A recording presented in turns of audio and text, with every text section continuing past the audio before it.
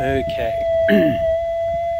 Not totally sure if this is going to be a target or not, or it's a target, a nugget or not, because it came out of that gravel there, and you can hear it when I put it over the coil. So fingers crossed, I'll let you know. Alrighty, I'll put the camera up there. Not sure if it's getting it, but fingers crossed.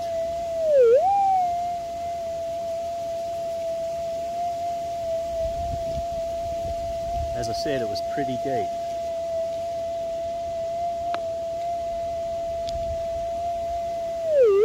Whoop, in the scoop.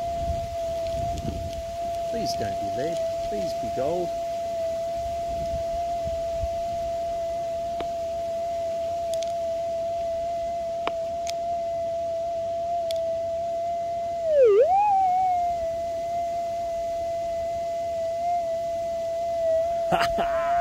I think it's gold.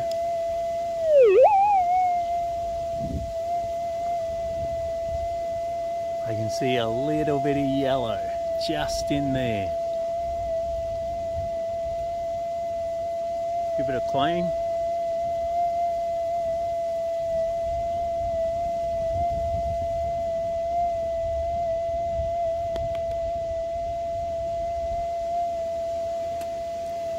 You've got to be kidding me.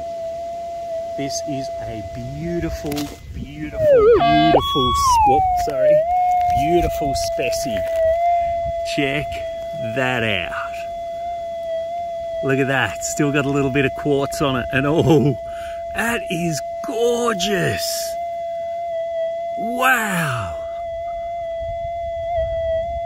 Oh my goodness. That is a beautiful specie. Oh, thank you, God, I love gold. So Jared, this is what I got it out of. It's all just tiny, tiny bits of quartz and rock, and there's the car over there, and this spot has been hammered. It's like it's been, what do they call it, surfaced. But it isn't.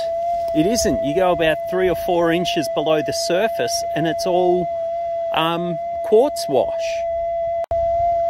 Check that out. What a gorgeous, gorgeous, beautiful chunk of specimen gold. Okay, so look how deep the hole is. We're talking a scrape right off the top, and this little guy was in there. Yes, 2 pieces. Woo! Okay, I'm only filming this one because if I get gold, it officially makes it a patch, and that's 3 pieces from this one area, and my car's just there, so let's see how we go. It sounds good.